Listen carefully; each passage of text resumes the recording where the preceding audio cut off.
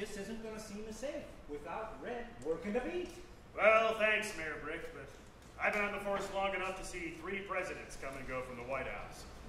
After an election season like this one, I'd just as soon be at home, sitting in my recliner drinking a beer by the time the next decision is made. Well, thanks for stopping by, though, and thanks for the scotch. Don't mention it. Don't mention it. Well, Sergeant Pepper's, all I can say is there's going to be a lot of lonely hearts around here.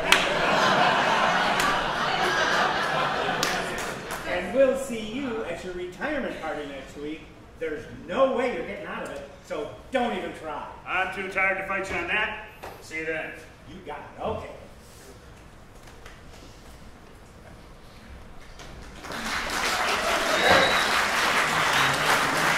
Okay, Sarge, what's this one in for? A lead foot.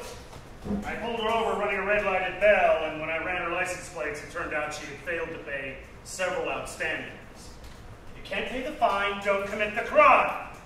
Oh, money isn't the issue. I just had other things on my mind.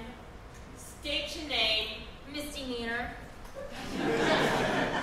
I know what you're in for, kid. State your name. That's my name. Misty Meaner. Spell it. Misty Meaner. Who writes this stuff? How long do I have to be in here for? Just for tonight. The judge will decide what to do with you in the morning. In the meantime, you'll be in our executive 8x12 suite. Evening, Captain. Evening. Misdemeanor, meet Captain Tennille Morgan. Miss Meaner will be on the guest list for this evening.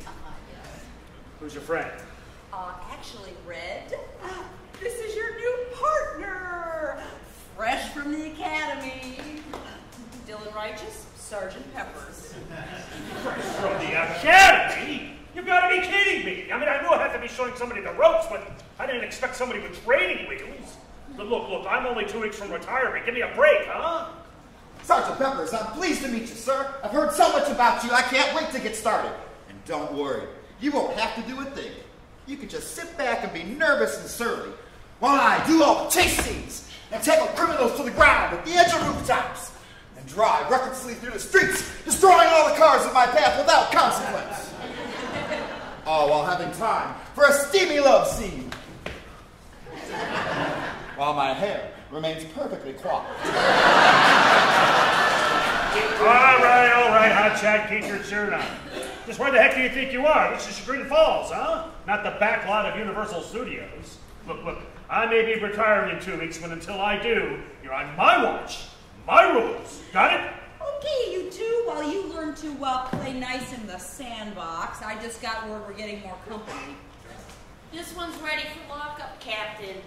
Great, I'll take her back. Misty, come with me, I'll get you settled.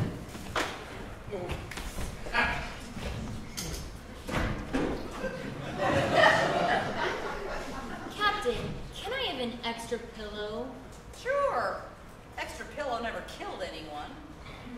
Oh, come on, you guys, seriously, my stomach feels terrible. Well, perhaps you should have thought of that before you drank your way through the menu at the Greenville Inn. Ha! I'm solely Tober. I could drink anybody here under the table. He'd be hiding under the table if he knew what was good for him. I never thought I'd see his face again. Oh, you know this guy, Red? Don't touch it, you rookie! And we're not on a first-name basis. I'm Sergeant Peppers to you until further notice. Got it? That guy is the reason my partner's murder is still a cold case. Ty Beck was the sole witness to the crime. Only when it came time to finger the suspect in the lineup, he fingered the wrong guy. And I swore if I ever saw him again... I hear you. I got your back, partner. I'm not your partner! Oh, my head is throbbing. Oh, stop crying, you big baby. Here, and take another one of these. Another aspirin, and this time don't eat the cotton. Oh, hold it right there, Mr. E. What are you doing? First of all, we never give meds to perps. And second secondly, what you're about to serve our friend isn't even aspirin. What does this say? Haloperidol. Hey, wait! Is that a street drug like bath salts? Should I confiscate it? Cool it down, Johnson. He's got prescriptions. Many, many prescriptions. Yes. No cause for alarm, Officer Righteous. Haloperidol is just the generic form of Haldol, a common antipsychotic. What were you thinking, Mr. E? Oh, I'm sorry. It's hard to keep all these bottles straight. You see, the robot dragonflies, they move things when I'm not looking. They want my lucky popsicle, but I've been sucking on it since I was a kid. It's not for them. Hey, how did you know about this medicine? Have you been taking it too? No. But as the captain of this precinct, it's part of my job to know exactly the random and obscure facts necessary to move the plot along at any given moment. I'm sorry. It's hard to keep all these bottles straight. I get confused with all these Smurfs. You know, I don't even know which end is up. Well, why don't you sit your end down and do some chanting or something while I get the story on our visitor. Have a seat over here, please, sir. Now, Officer Buckle, can you tell us exactly what happened and who our drunken friend is, please? Sure, Captain.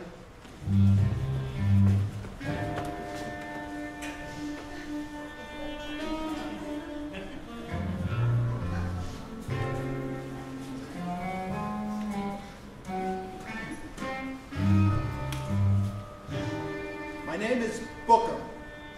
Dano Bookham. I'm a cop. It's a tough job, but I work here in Chagrin Falls, a hotbed of crime and corruption in Northeast Ohio. It's a tough job, but I do it because I'm a cop. Our perp is Mr. Ty Beck. He works for Cannon & Company Construction.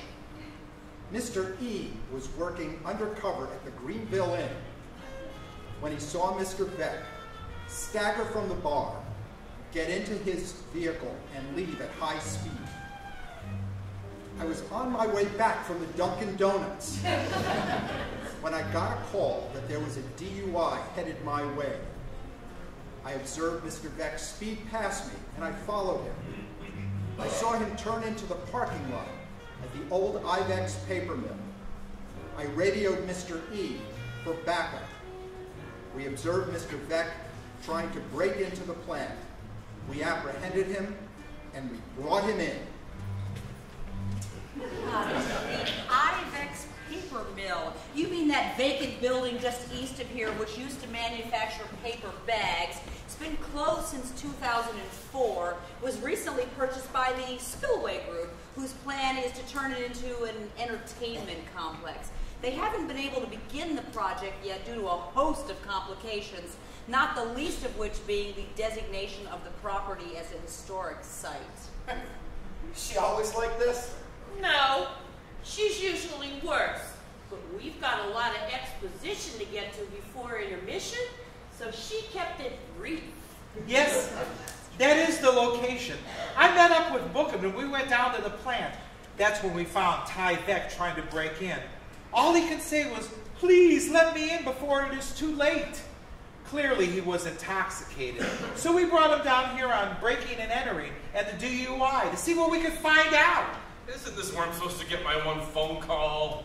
We'll happily provide you with that phone call, Mr. Beck, but first, could you tell us why you were trying to break into the Ivex plant? I used to work there, back when it was a paper mill.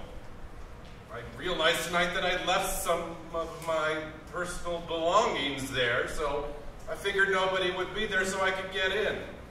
Can't I get that phone call? I suggest we give him a hot cup of Joe in that phone call and let him sleep it off. Perhaps we'll get more information in the morning. Did you care for a donut? Obviously, I've eaten all the powdered ones, but I do have these cute Katy Perry ones with the pink frosting and sprinkles. Thanks, Officer Bookham. I'm sure the coffee will suffice. Mr. E, let the man have his call.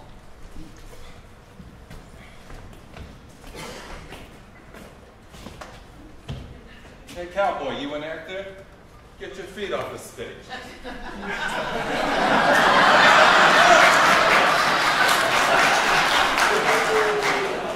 Operator, 8675309.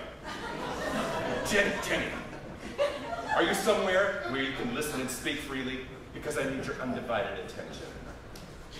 I just got picked up by the cops trying to get into the Ibex plant, and you were my one phone call. So listen closely. You're gonna come and bail me out. Yes, you will. I think we both know what happens if you don't. I think you should watch your tone, Jenny, because I haven't said anything yet. But if I don't see your pretty face here in the next couple hours, who knows what might slip out of my mouth. That's my girl. See you soon.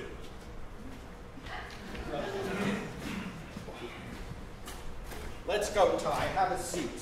This is Miranda Rice. She'll take your information. I'm going on a donut run. Anybody need anything? State your name. Ty Veck. Spell it. T-Y, last name Veck. Well, well, well. It's been a long time, Ty. You may be clean in the eyes of the law, but in my eyes, you're still the coward who let my partner's killer go free. I may be going to retire soon, but that doesn't mean I'm too old to settle the score. Oh, let it go. That's water under the bridge. And holding a grudge like that might cause your blood pressure to rise, and we wouldn't want you to retire too early now, would we, Red? You're addressing the sergeant, Mr. Veck, and you are not on a first-name basis. Back off, Barney Fife. This is none of your business. It's between me and the old man. You're messing with the wrong sidekick, Mr. Veck. This is my partner. His business is my business. Until you've worn a badge, you don't get to call the shots. Speaking of shots, put away your piece, officer. Oh, don't taste me, bro. Yeah, we wouldn't want you to get so hot, Peppers. Right. I'll crack the pepper jokes in this police station, in fact. One more word out of you, Ty, and I'll give you an extreme makeover. Shot edition. Are you boys finished establishing your motives? Because my shift's almost over, and we still have characters in the wings waiting to make an entrance. We've got Misty in cell number 1, but we can't put Ty in cell number 2 because we still haven't fixed that security keypad. Oh, well, maybe I can help, Captain. I studied security and alarm systems at the academy. Maybe I can be of service. Sure, of course you did. Great. Go and make yourself useful. In the meantime, Ty, you'll be so enthusiastic. You'll be roommates with Misty Meaner until we get your cell settled. You mean you've only got 2 prison cells in this entire precinct? Are you kidding, honey? This is Chagrin. That's one more cell than we have parking spaces.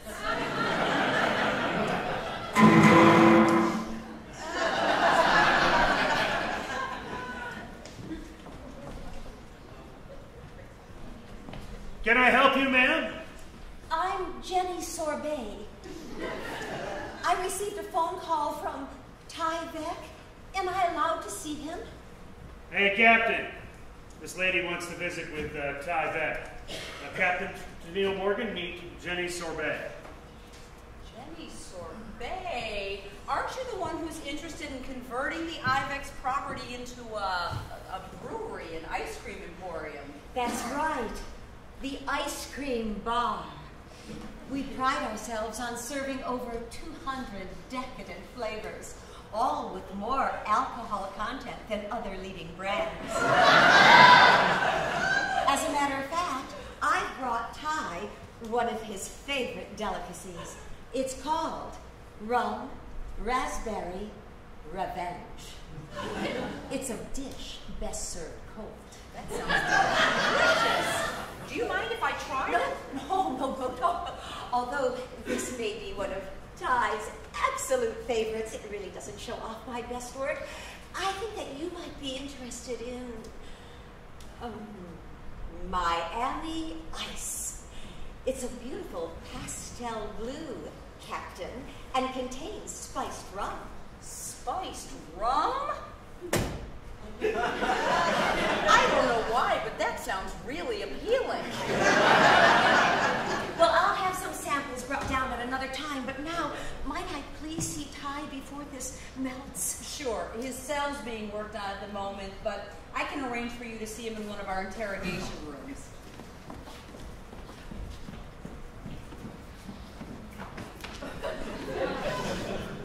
So you ready to go out on duty again? God, I hate mimes. Mr. E.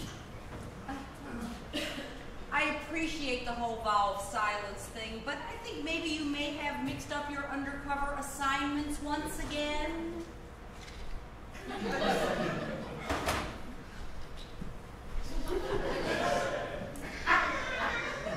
I don't know about the rest of you, but I've had it for today.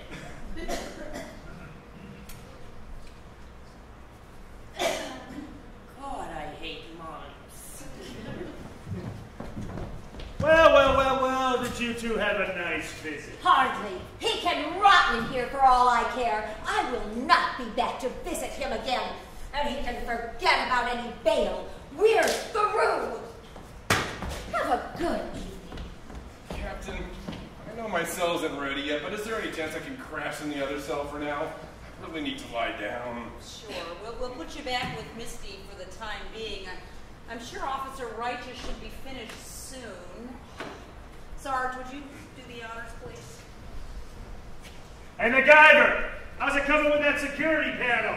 Oh, just fine. I'm sure I just have to connect the red wire and cut the green wire. Don't you mean connect the green wire and cut the red wire? Oh, maybe. Come to think of it, my instructor for the class was colorblind. Here goes nothing. Wait, that wire's yellow. What the hell? Is that your nightstick? Oh, no. Oh, no. Sorry. All right, everybody stand back. I've got this.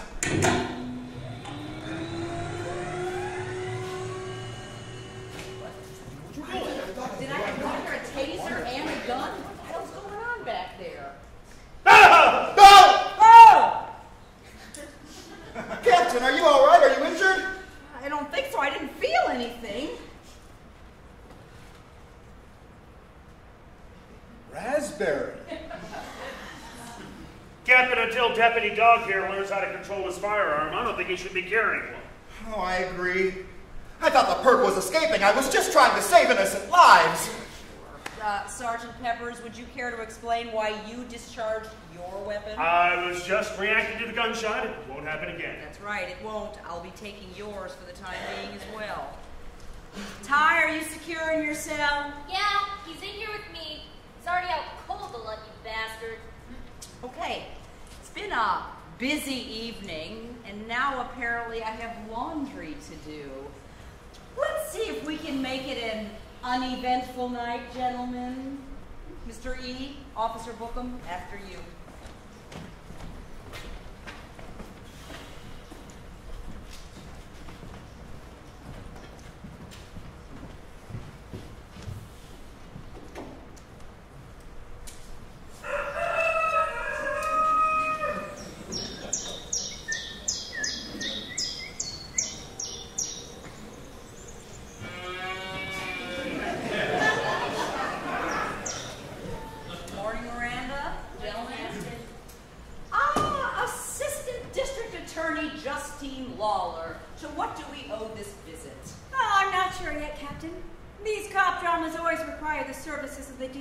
Eventually.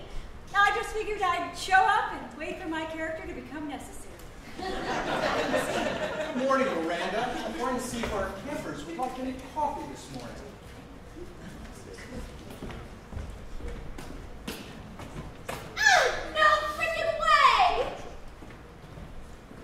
Looks like Mr. Beck will not be having coffee this morning.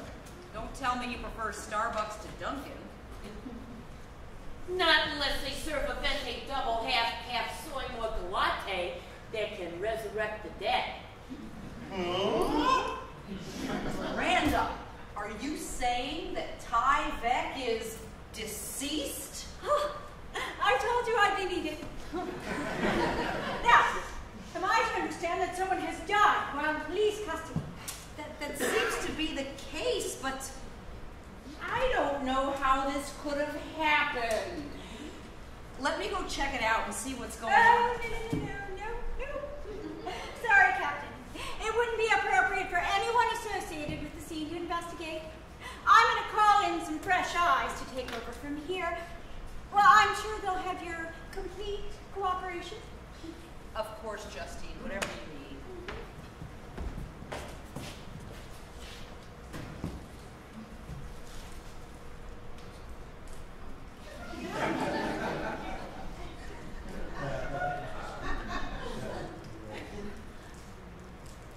Inspector Gotcha, ADA Lawler here.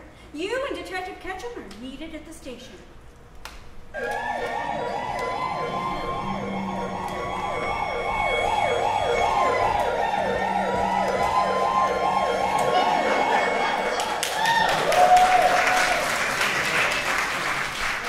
About time you called us. Usually we're on much earlier in the act. Yeah, if you'd waited any longer, I might have gone into labor. Congratulations, Detective. And what a very subtle suggestion of an underlying subplot for Act 2. So, where are you with the investigation? Well, we've given the crime scene a very brief examination. The crime scene unit will be here during intermission to collect forensics. In the meantime, we've already spoken to everyone who was on duty while the Vic was in custody. That's right. The undercover officer, Mr. E, said that the last person to be in contact with the Vic before he was arrested was a Mr. Lewis Cannon, who he works with in construction. We've asked him to come down and speak with us. He'll be on his way soon. In the meantime, that leaves Misty Meaner, the victim's cellmate. Now, Miss Meaner, with the help of Miranda Rights, we've done a little background check on you. It seems that your record was pretty clean up until the untimely death of your adopted parents. Seems like you took their death pretty hard. Not that I blame you. That's just it. You can't blame anyone for an accident. We were in the process of moving into our new house when the second floor collapsed. They were killed instantly. I came home from school and found my whole life changed. All because of shoddy construction work. Talk about bringing down the house. So you're an orphan then? Technically, I guess. I was 18 when it happened, so suddenly I was on my own. Their life insurance helped me finish school, find a new place to live. The builders paid up too, but only for the property damage. Can I help you? Yeah, I'm Lewis Cannon. I got a call from a detective Ketchum. Ketchum. She does, however, cut the mustard. As much as I'm sure everyone relishes your wit. Some people want to get on to dessert. Do you mind if we move things along here? Be my guest. Mr. Cannon, this is my partner, Inspector Gotcha. Thanks for coming down. Yeah, of course. So we understand you work with Mr. Beck at Cannon and Company? Yeah, that's right. I'm Cannon, and Ty is, well, he was company. What exactly happened here? How did he end up here? Your partner was caught trying to break into the old Ivex plant last night. Would you happen to know anything about that? No, why would I? Why would he? Well, we were hoping you could tell us, Mr. Cannon. That's right. The undercover officer said that he saw you and Mr. Beck tossing a few back at the Greenville last night. Undercover officer? Oh, you mean that guy who's been sitting at the end of the bar for the last 2 weeks dressed as a monk? Yeah, his assignment was to investigate how the Greenville could be getting Great Lakes Christmas Ale in the off-season. He was actually supposed to be posing as a local beer brewer. Yeah, well, I wouldn't call that blending in, and I doubt there's anything holy about the water he's been drinking. Regardless, what were you and Mr. Beck doing at the Greenville? We often go out for a cold one after a long day's work. I see. And did Ty have a tendency to overdo it? The arresting officer said he came in pretty sloppy. No, not usually. I mean, like, we always have more than 1 or 2 drinks. He's no alcoholic or anything, mind you, but What? Yeah, well, last night he did have a few more than usual. See, I told him I was letting him go. I see. Why give Ty the boot? Sorry, you said tie the boot. Never mind. Really? The quality of his work had been slipping. I mean, a lot. He was never that good at the job to begin with, but things had really been going downhill lately. So I decided it was time to make the break. I see. So then Ty took it hard, got a little blitzed, and decided to go do some breaking and entering at the plant where he used to work before he came to work for you. No, actually, he took it surprisingly well. He said he'd be all right. And since he wasn't getting up in the morning to go to work, and I wasn't going down to the job site until noon today, we decided to mark the end of our partnership with a few more drinks. We parted ways around, 11:30. And did Mr. Beck give you any idea where he was headed? Any suggestion he was about to bust into the Ivex plant? Or why? No, none at all. I just don't understand.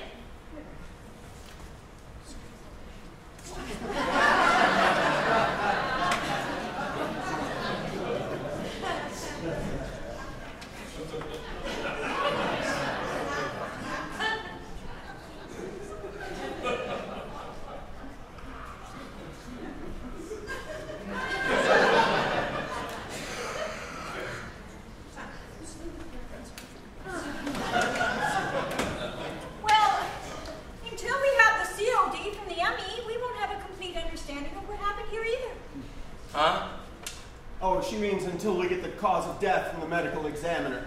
You see, we like to talk in law jargon and cop code whenever possible. Makes us sound really tough and smart. And it helps us keep up the illusion that we're all real cops and not just paid actors. Paid actors? I was told this was a volunteer gig to raise money for Chagrin Valley Little Theatre. Absolutely.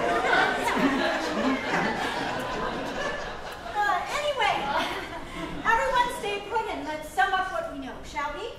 Gotcha. Yes? Oh, right. Well, we know that the Vic cellmate was Misty Meaner.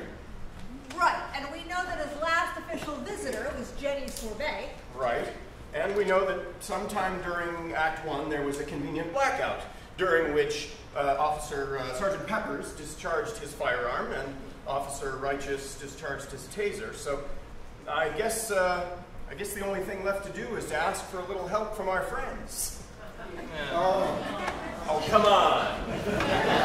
You knew we had to sneak another Beatles joke in there somewhere. All right, well, this is the part where you get to help us out. So I put my notepad away. We have a lot of likely suspects, and we have a dead man in custody, and we don't know who did it, why they did it, or how. So this is where we are going to deputize the lot of you and send you off to investigate. So here's how this works. We are going to deputize you in a moment, and when we do, you are then going to go out into the street. You're going to go out the front doors and turn left. If you go straight, you're going into the river. There's no clues there. You're going to head down to the end of the street. For those of you who aren't locals to Chagrin, welcome. By the way, how many Murder by the Falls vets do we have here? Not bad, not bad. And a lot of new faces. Excellent. Welcome aboard. So what you're going to do is you're going to go down to the corner, and there's kind of a V-shaped area of stores. There's a gazebo in the middle. There are 2 things you're going to be looking for. 1, you're going to be looking for the live clues.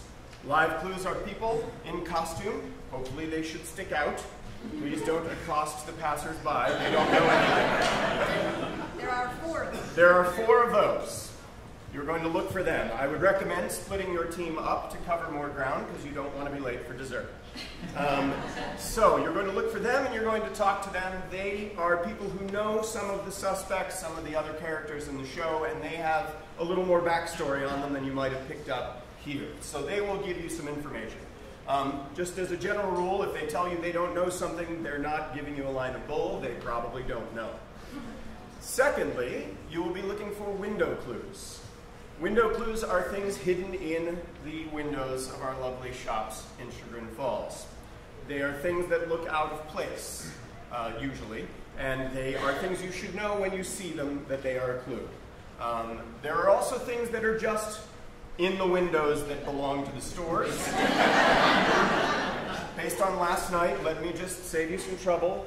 Peter's Men's Store always has ties in the window.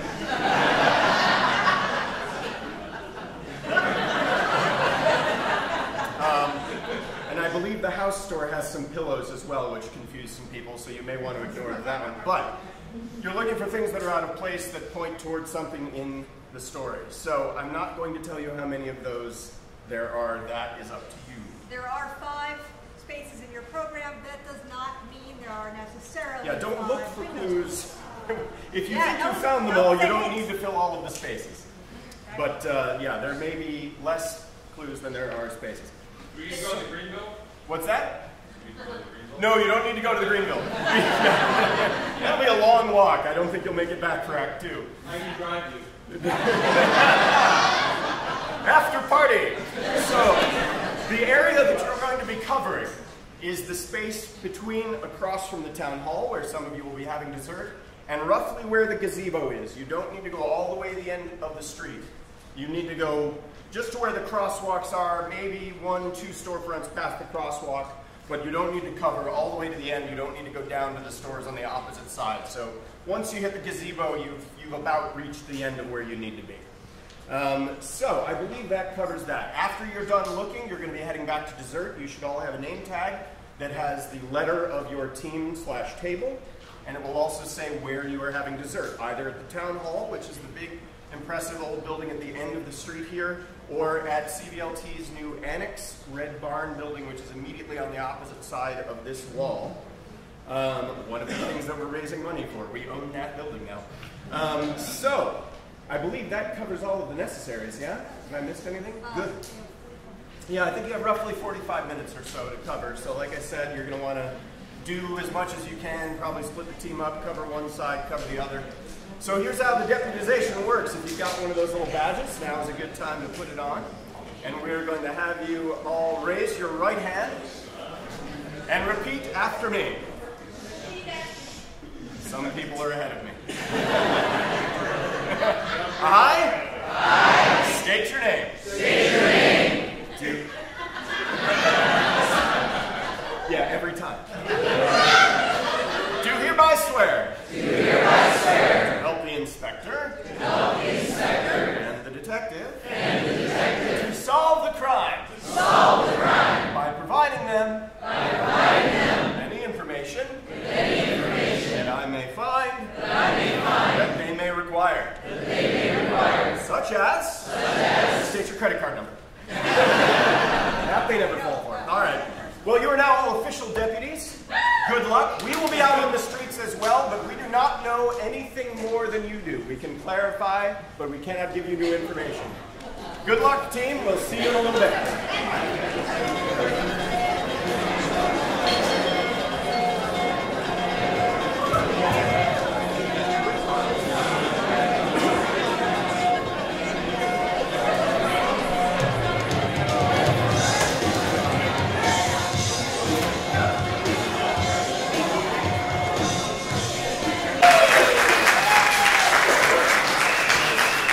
Welcome back, deputies. Did you enjoy your dessert? Yeah. Which reminds me, before I forget about that, to thank the people for dessert. Sugar Me Dessertery, Bravo, Gamekeepers, and our Women's Committee. I'm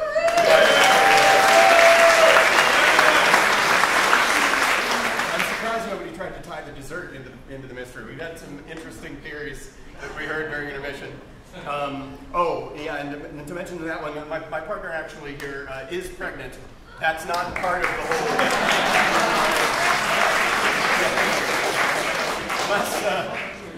it's not mine. Last night, somebody actually tried to say that it was Ty's baby. We were like, you guys really were stretching for that one. We heard some other interesting things on the street. I think the Halloween decorations in that one store confused people. The skull and crossbones and canter threw some people off, which was cool. And the Mitt Romney sign. Had nothing to do with somebody last night thought that there was a Mint Romney flavor in Jenny's. I said it just tasted like cardboard. But if you wait long enough, it'll taste like something else. All right, so.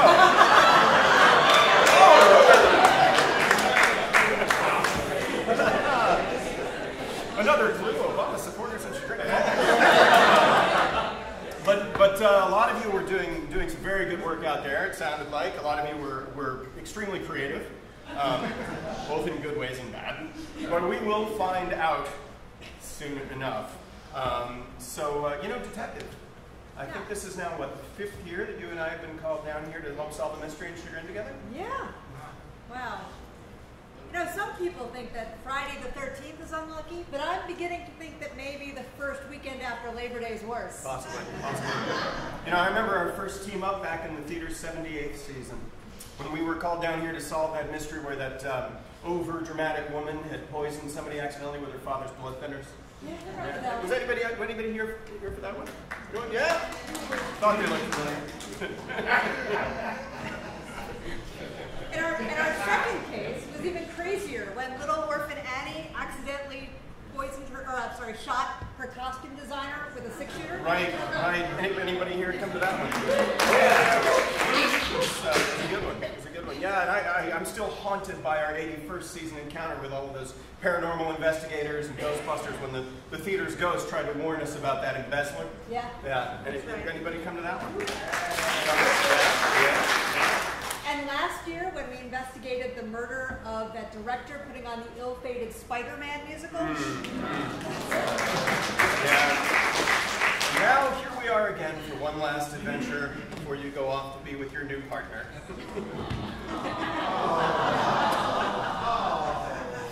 Yeah, I am sure going to miss our madcap adventures and all the clever deputies here in Chagrin Falls.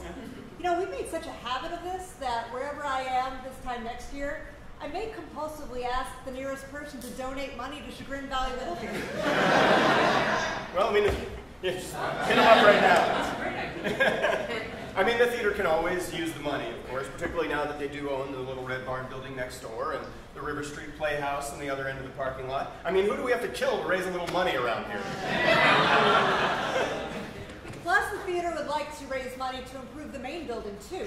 Not just new lighting, sound, and stage equipment, but certainly better facilities for the audience. And have you seen how long the lines get during intermission? I mean, it would be nice if we had more than 2 toilets. Yeah, that's right. I mean, how are our deputies supposed to find time to solve this mystery when they had so little to go on?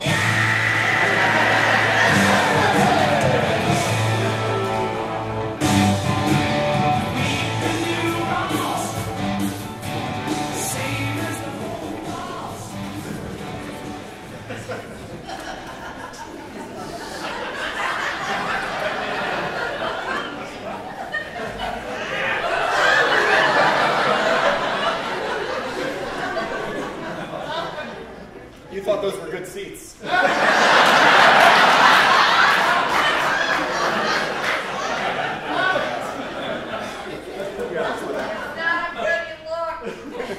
Who said that? Who is that? Thank you, everyone, for your patience. Thank you. We are just waiting for the ME to return with the findings of his examination.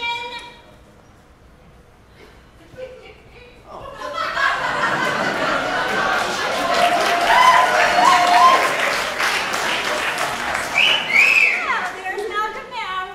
How conveniently on cue. Inspector Gotcha, Detective Ketchum, you remember our medical examiner, Dr. Malcolm Practice. Please call me Mal. Everybody else does. Malpractice, of course. Naturally, you'll fit right in.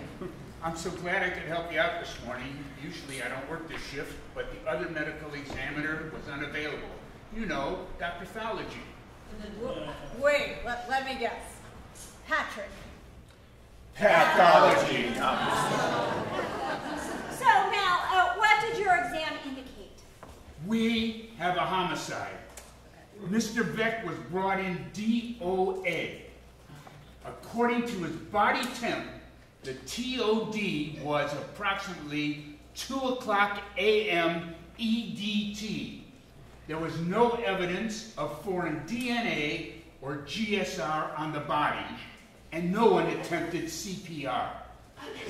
Close examination of my MRI, EKG, CBC, and even my GPS led me to believe the COD was MEK. Well, I better be sure we keep this on the DL. If the media finds out this all happened in police custody, it'll be all over NBC, CBS, KBC, and definitely Fox. FYI, if we're going to be on TV, I better set my DVR so I can burn some DVDs for my BFFs. OMG. Well, thank you so much for your time, Mal. I know you'd rather be getting some R&R. I will be back in touch once the purpose is in custody and we have an MO. Was there anything else you'd care to add before you leave in your SUV? As a matter of fact, MGM, NPR, PMS, ADD, WVIZ, and RESPECT.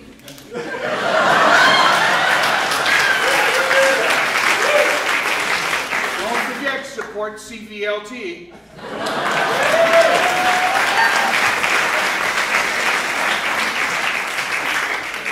Well, now that we have Dr. Practice's findings about Mr. Beck, I suppose it's best we get down to our usual business from Act 2.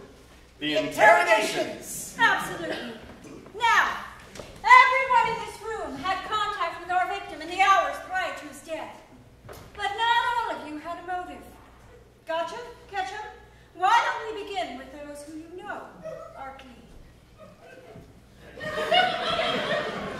Certainly. As we've just learned from Dr. Practice, Ty died in the early morning hours.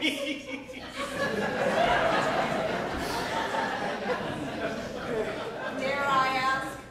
You said Ty died. Sorry. Anyway, let's begin with our own friends in the precinct. According to our conversations with all of you, Detective Bookham, Miranda Wrights, and the captain all went home in the evening. So none of you would have been here at 2 a.m. Miranda Wrights and the captain certainly had no motive to kill Mr. Beck, and even though Bookham was one of the cops who originally brought him in, he certainly doesn't have the mind of a cold-blooded killer. I agree. I think he spends most of his time simply glazed and confused. Well, now, as for the erratic Mr. D, we understand that when you first brought Mr. Beck in, you had given him accidentally some of your antipsychotic meds instead of aspirin. Yes, I feel very bad about that. But I don't think that just a wand would have hurted the poor man. It could be...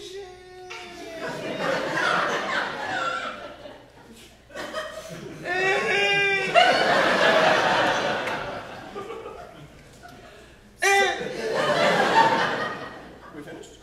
You got one more? Could be... No, I think you're correct. Although Mr. Beck did have a lot in his system that was questionable, it doesn't appear that your antipsychotic meds were part of the killer cocktail. Speaking of questionable, what the hell case are you working on dressed as an old Italian woman? I go undercover Operation Dialogable Garden.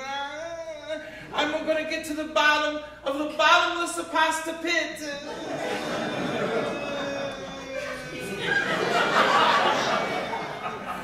Oh, that is sad. The breadsticks, where does it all end?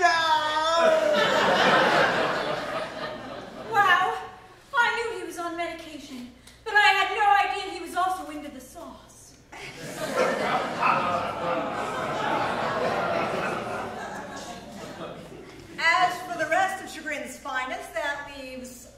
Righteous and Sergeant Peppers. Both of you had weapons and clear opportunity to harm Ty during the blackout.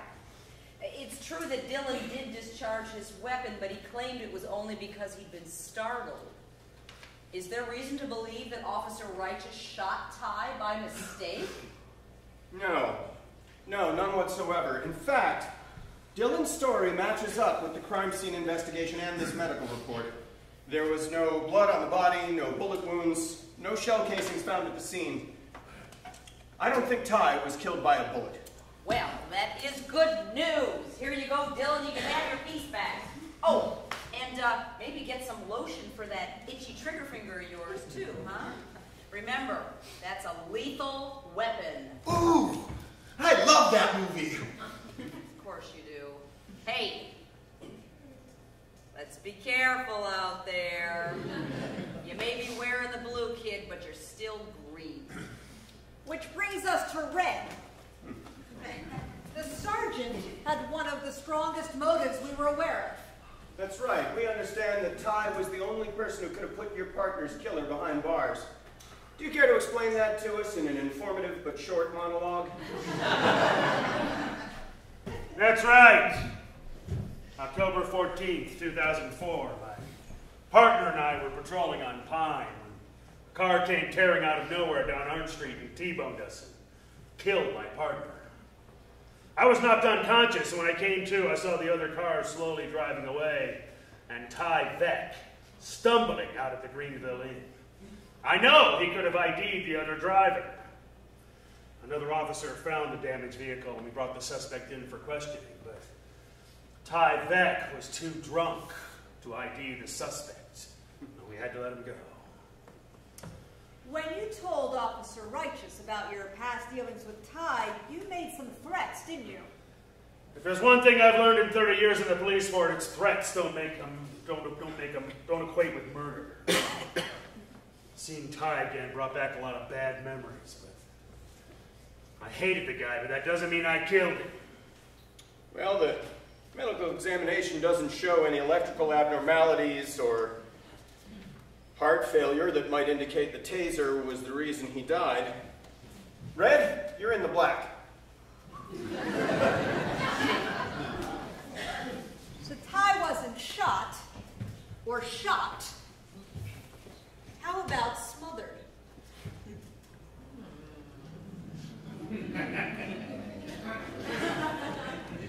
Misty, you were sharing a cell with Ty last night due to security problems with the other cell. That's right, she was. Oh, and you asked for an extra pillow when you saw Ty come through the door. Did you two know each other? I didn't know him personally, just enough to want him dead.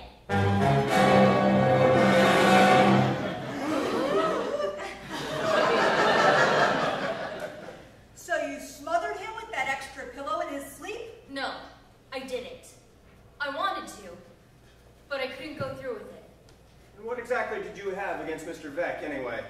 He was part of the construction crew that worked on my parents' new house. It seemed like every time we went to the new place to see how construction was coming along, Ty was getting yelled at. I think by that guy over there, for doing something the wrong way. When the house collapsed and killed my parents, I just knew it wouldn't have happened if he had done his job the right way. I recognized him when he came in. For a moment, I thought about taking revenge. But after spending a few hours in jail, I realized how much it would suck to be sentenced to life for murder. My mom and dad were kind enough to take me in and give me a loving home as a baby.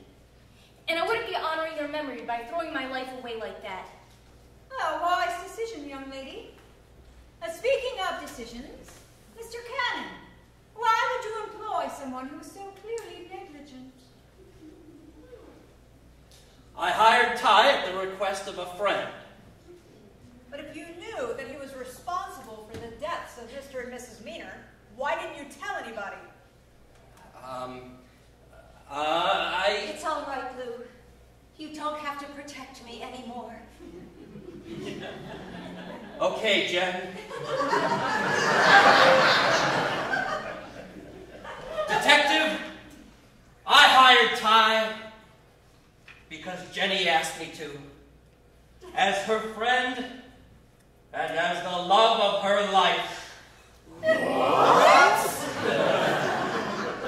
We had an affair about 20 years ago. Yeah, I was married and she was seeing someone. See, she worked at the accounting office at the Ivex plant, and so she knew Ty from work. And then when the plant closed, he really needed a job, so Jenny begged me to find him a place at Cannon and Company. You know, she sounded so desperate. Against my better judgment, I gave in. You know, although we're only really close friends these days, I could still never say no to her. How sweet. Oh, Miss Gourmet. The police station phone records indicate that Ty's last phone call was made to your cell phone. Clearly, if you were the person he would choose for his one phone call, rather than perhaps annoy him, you two must have some history. Can't you give us a lesson?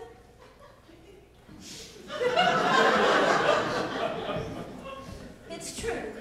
Ty and I go back many years to when we worked at the Ivex plant together. I was a lowly accountant, and Ty worked on the plant floor in the paper manufacturing process. Oh, I wouldn't exactly call us friends. He was always a troublemaker, and I didn't particularly trust him. I was just off a messy divorce. I didn't have any money. I wanted out of that plant. I had a dream of opening up my own chain of ice cream stores. What a novel concept. I've been complaining for years there just isn't anywhere to go for a good cone in Chagrin Falls. Well, one day Ty came to me with a proposition. He said he had figured out a way for the paper mill to make counterfeit bills. He said that he could just make the money, and then with my access to the accounting department, I could replace the company's petty cash with the fakes. We would keep the real money and no one would be the wiser. He and I split the profits. I guess you could say we made a killing. What, too soon? Well, everything went according to plan, and I got out of the plant and started working on my dream. And as you may know, I have opened one or two very successful ice cream boutiques. Ty remained at Tyvex and continued the counterfeiting operation until the plant closed, but he didn't have any useful skills, and so he couldn't find a job after that. And one day he called me and asked me to hire him, and I said no. No, I required very few employees, and I certainly wasn't going to trust him, risk my business with somebody like him. I mean, my goodness, so I told him no. I was putting the entire counterfeit operation behind me. I wanted to remain a legitimate entrepreneur. Something tells me that Ty didn't appreciate Miss Sorbet putting him on ice. Very clever, Inspector. No, he didn't. In fact, he started to threaten to blackmail me. He said he was going to pin the entire counterfeit scheme on me and ruin everything that I had worked so hard to achieve. Well, I just had to find him work somewhere. Oh my God, I just can't believe, knowing how much you meant to me, that you would knowingly ask me to hire a felon.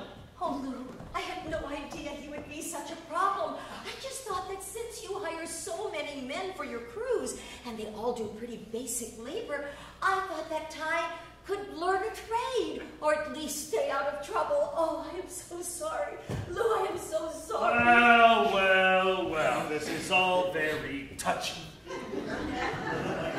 But when you were down at the station the other day, your visit with Ty seemed less than cherry cordial. What? You all get to make bad puns? I don't get to make I'm getting too old for this. It was made very clear to me when Ty called me. He said that he was going to tell the police about our past unless I came down here and bailed him out. If I recall, your visit became more of an ice cream social. You brought the man who was threatening you a pint of raspberry revenge. Oh, and you wouldn't let me have a taste.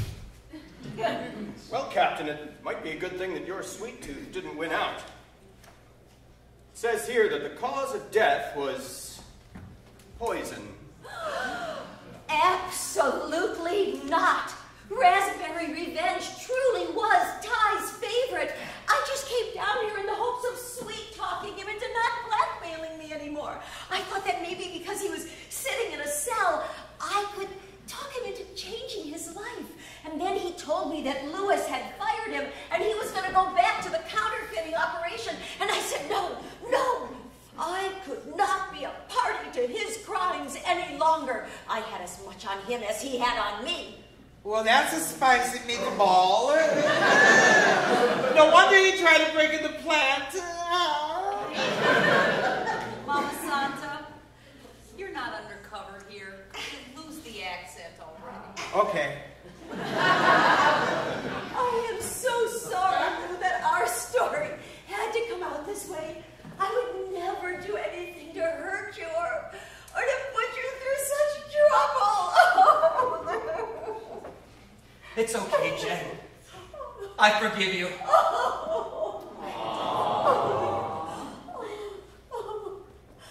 Is this what I think it is? I can't believe you're still wearing this after all these years.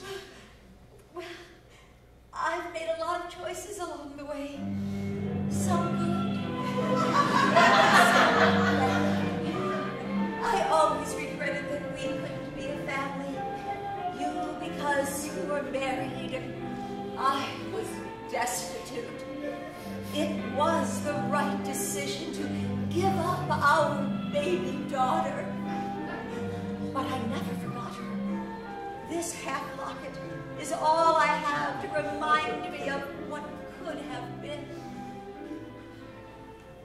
Well, if I know my Hollywood endings, and I do, I'd say whenever a woman has a half a locket, there's a child out there somewhere who has the other half. Oh, shut the front door! Does yours look like this?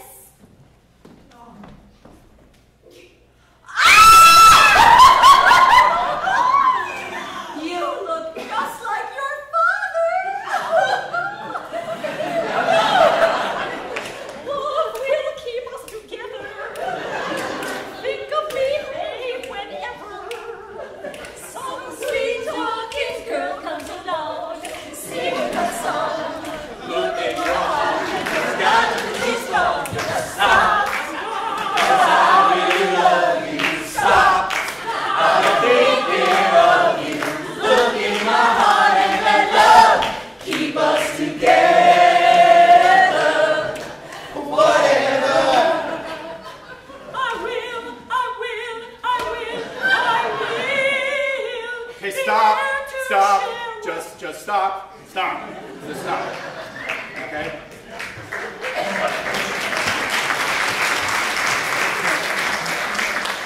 Did you really think we'd have a captain named Tennille without sticking that song in your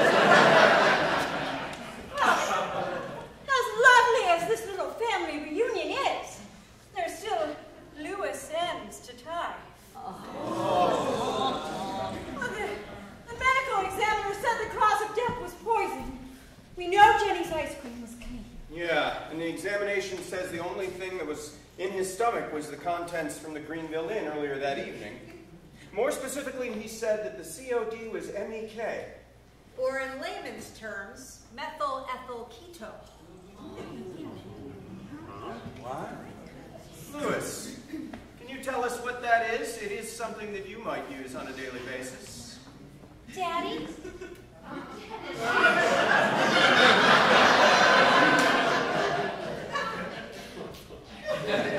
It's a solvent. We just use it to, strip paint and so forth. It's also a highly toxic poison. Mr. Cannon, you said that you had drinks with Ty yesterday. Gives you the perfect opportunity to slip him the solvent. The question is, why? Why? Why? Because he was a huge liability, that's why! He was lazy, he was sloppy, and most of all, he was dangerous. The man was worthless! But you were firing him. You've known about his work habits for a long time. Why decide to kill him now? I didn't intend to at first. But then we had a few drinks after I fired him, and he starts bragging about how, hey, he's going to be fine without me. Yeah, he tells me he's been bragging about blackmailing some ice cream shop owner, and he's just going to press her for the cash to get him over for a little while. I figured out that he was talking about my Jenny, and I snapped! I just snapped! So, the can of salt was out in the truck.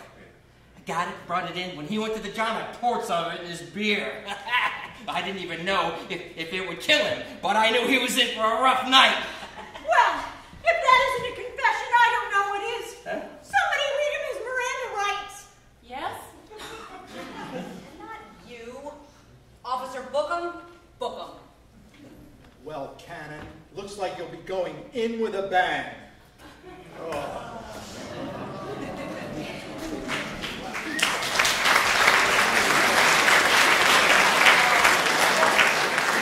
As usual, great job, you two. Detective Ketchum, we're really going to miss you around here. And I'm going to miss all of you as well.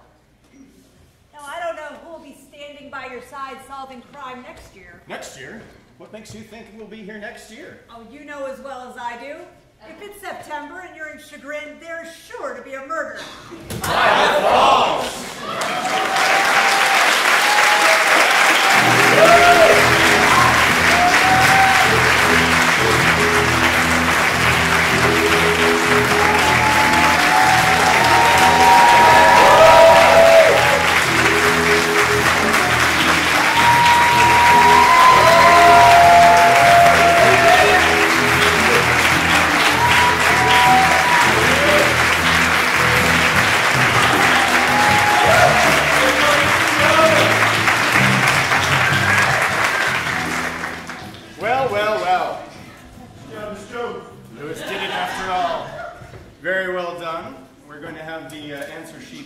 Shortly. I'm gonna tell you what you may have missed. Officer Victor, our stage man. Good times. All right, thank you. So the window clues, there were 4 of them. Some of you found more. Like I said, the ties in the window, not related. The bottle with the skull and crossbones just happened to be part of the window display. There was, in the window at Tony Style, there was a pillow with a red herring on it. Last night somebody thought there might be some sort of fish-flavored ice cream. Almost directly across the street at the new Verizon store, there was a container of ice cream with counterfeit bills. The bills, as if the more astute of you noticed, are sort of partially printed. There were a lot of people counting up exactly how much money was in both windows. Very, very interesting tactic. Completely pointless, but very interesting. But that container was absolute extort, with imitation mint. Counterfeit. Stupid, isn't it? That was the other one from last night. Somebody was we overheard somebody reading that and going, extort. I took Latin in high school, but I can't remember what that means. Wow, okay. Then there was in the window of the bookstore, at Fireside Bookstore, there was the pepper mill. The mill being the important part of the clue, not the pepper. The pepper mill with Ty and more of the counterfeit cash, making the connection between Ty and Jenny and the mill. And then the last clue, which some of you may have missed in the window of the hardware store, was a container of MEK paint stripper, the murder weapon. So, let's see, they always give me a few, they give me the winning sheet, but they also give me the ones that had particularly creative answers. Somebody saw in the window at White Magnolia, which was not involved, cameras indicating security footage from the Ibex plant. Ooh, we also have Misdemeanor and Dylan are twins.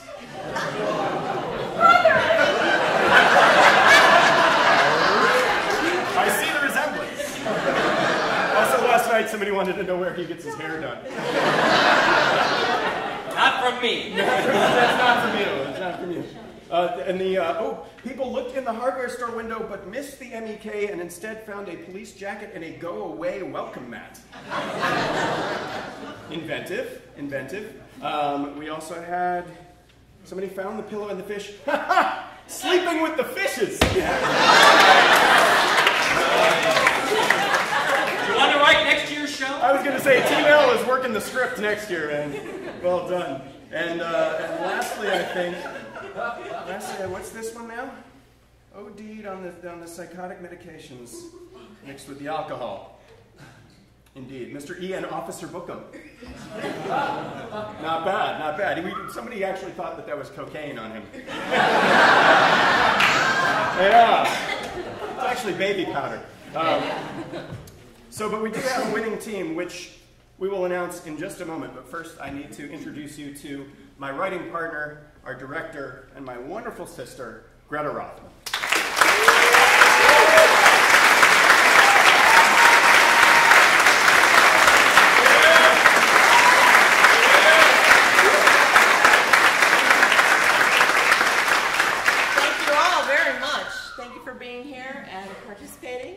This is an evening of celebration because every year when we do Murder by the Falls, it means we're about to kick off the new season.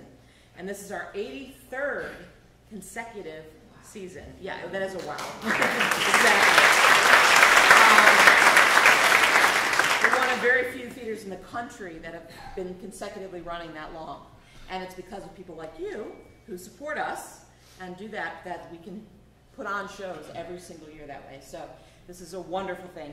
And also tonight, of course, this is a community theater, and nothing shows community more than being able to go out into the community and allow us to look in windows and just walk the streets freely and do the things that we do. So we really appreciate the support of the city of Chagrin Falls.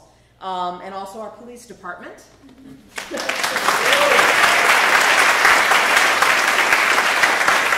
the mayor.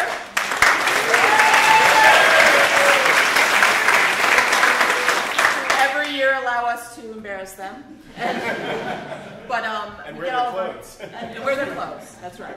But that's not anything to look at lightly. Wearing the uniform is a big deal, and Chief Brocious lets us use the uniforms every year. So we do thank you for that.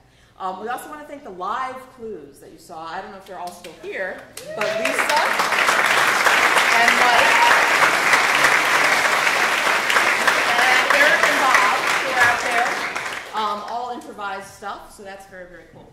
And being part of community theater means we're a family. All of us up here are volunteer, not paid actors.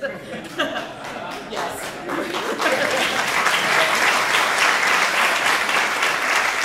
We do this because we love to perform, and we do this all year round, all here, but all over Ohio, everywhere. There's a lot of us that have been in shows other places together.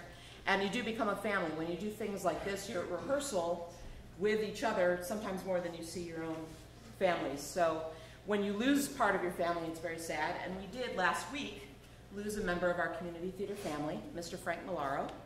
And I did a little look-up on him. He started working as a volunteer in 1965, until last year. The last performance he did with Don Edelman was Sunshine Boys Next Door. And so from 65 to 2011, appeared in almost 60 shows. That's, and had a life, and a lot of kids. How many children did Frank have? Six? Yeah, so he was a busy man. Part of those 60 shows included 9 Murder by the Falls, 97 to 2001, and then in 2008, he was Inspector Gotcha. I had the pleasure of directing him in 2 Murder by the Falls and sharing the stage with him 3 times. Somewhere in there, he also found time to direct 20 productions in his time here. So we are going to miss him very much. We want to dedicate this performance to him. And one of the things that makes us as actors feel the best is, of course, a standing ovation. So I would invite you to please join us in giving our friend and fellow actor Frank a standing ovation.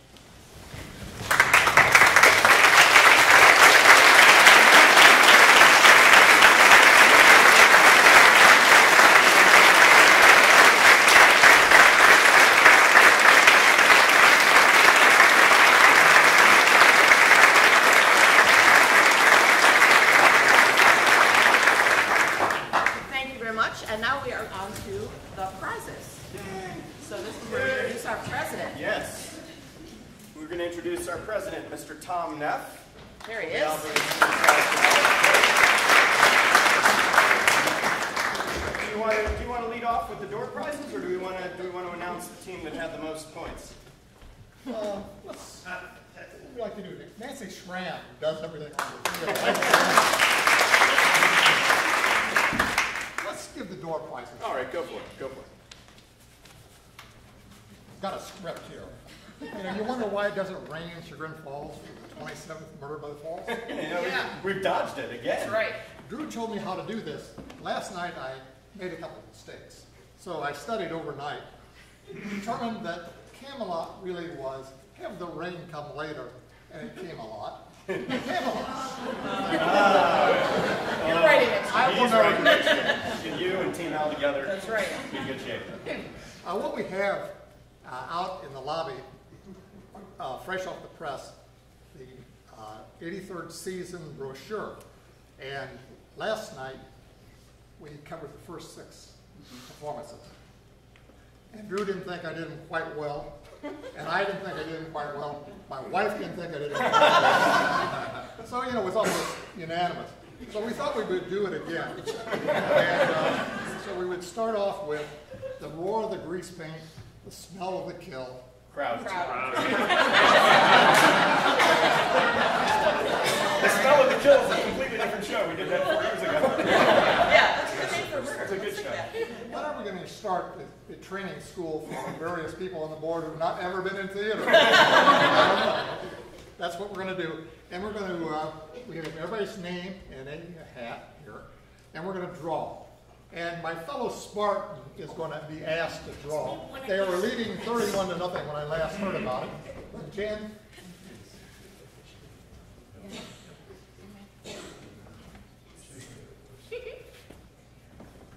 And this is for, I think I can read that big print tonight. This is for a pair of tickets for this weekend, either Friday, Saturday, or Sunday matinee. And the name is? Jill Cook. Jill.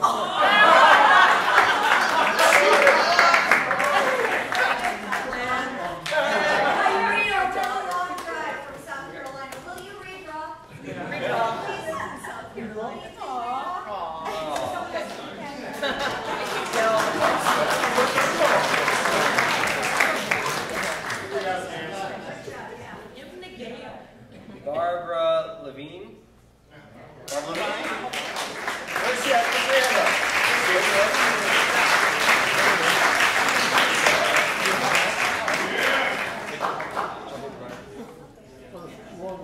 Oh, they're roaring. Barbara, congratulations.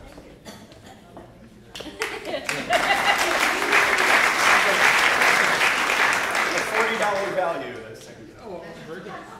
Next comes up The God of Carnage. And The God of Carnage is starting on September 28th at the theater. And it's a Tony Award winner. And we have, in honor of that, we have a Flex Pass, which is absolutely the best deal, I think, within the theater. 8 passes. Either one person can come 8 times, or 8 people can come 1 time. Or I can go on. Anytime. At any time. To any show, actually. We need to draw for this. Michelle, would you draw for us?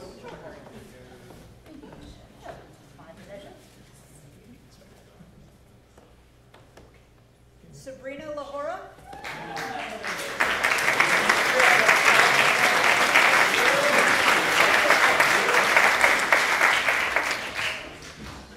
Okay, what comes up next?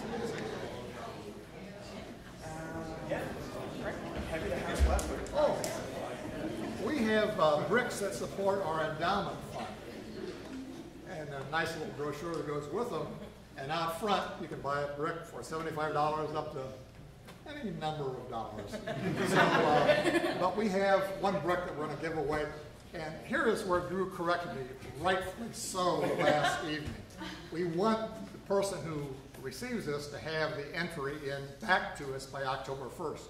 Not because we're mean and hard-spirited, but because we're going to put in a new set of bricks then. And so we put in bricks roughly between 35 and 50 bricks at a time. That's a half day's work for somebody who puts them in. and so we need to have them inscribed and then placed, and have all that done by October 1st. So the winner of that is, Natalie, can you draw for us? That's your birthday, October 1st. No, sis. Carl Gummel? Gummel?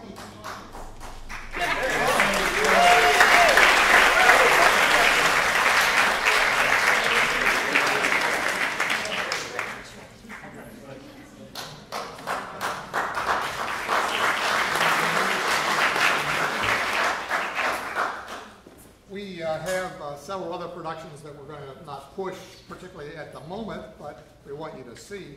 The Chagrin Falls Studio Orchestra is coming in on the 22nd and 23rd of December, always a good event.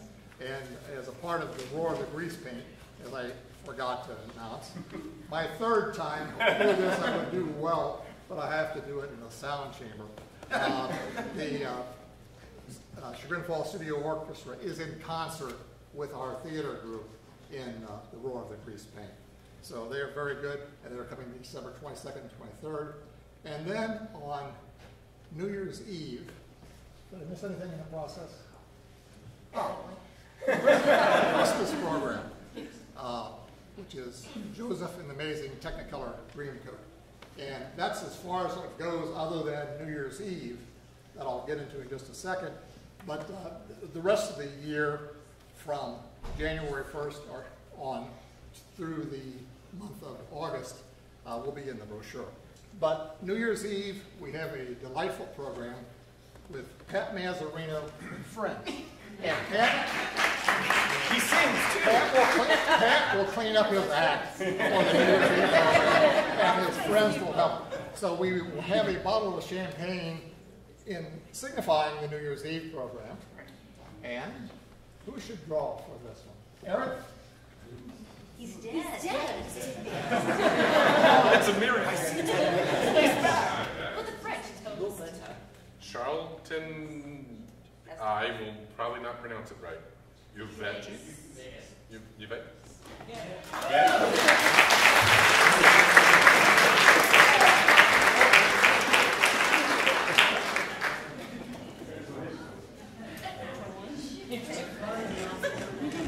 And the winning team is? Yeah, it's now for the winners.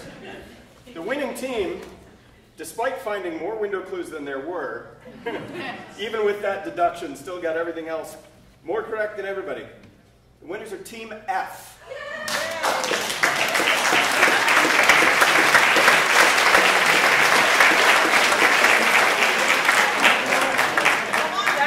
Come on down, Team F. We've got tickets. Oh, they're scattered. We've scattered the team.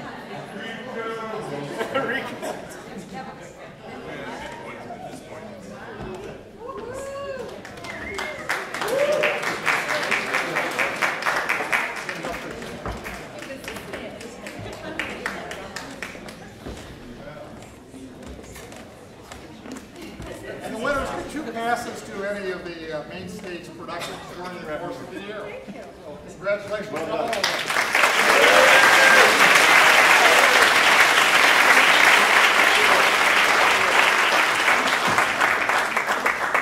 Good job, guys. You can go back to your seat.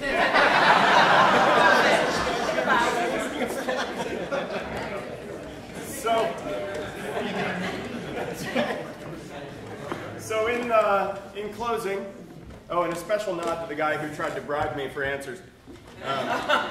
It is illegal to bribe an officer.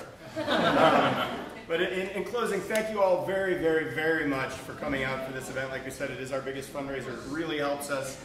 Tell your friends how much fun you had. Grab a brochure on your way out. Come back and see. We have over 200 performances. There is never a downtime at this theater. We are doing productions back to back until we do this again next September. So please come see something. Bring a friend. Visit our website. Look us up on Facebook, Twitter. Call your local newspaper and say, why don't you cover Chagrin Valley Little Theatre? Yeah. And we'll see you all very soon. Thank you.